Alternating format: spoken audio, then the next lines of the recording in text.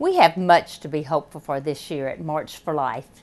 In December, the Supreme Court heard arguments in Dobbs v. Jackson Women's Health, a case about a law from my state of Mississippi banning abortion after 15 weeks. The Dobbs case presents the most significant pro-life legal opening in half a century. With hope and prayer, thousands have marched each year for decades at the annual March for Life. Today, we march with greater hope and prayer for the Supreme Court to show grace to the unborn in the Dobbs case.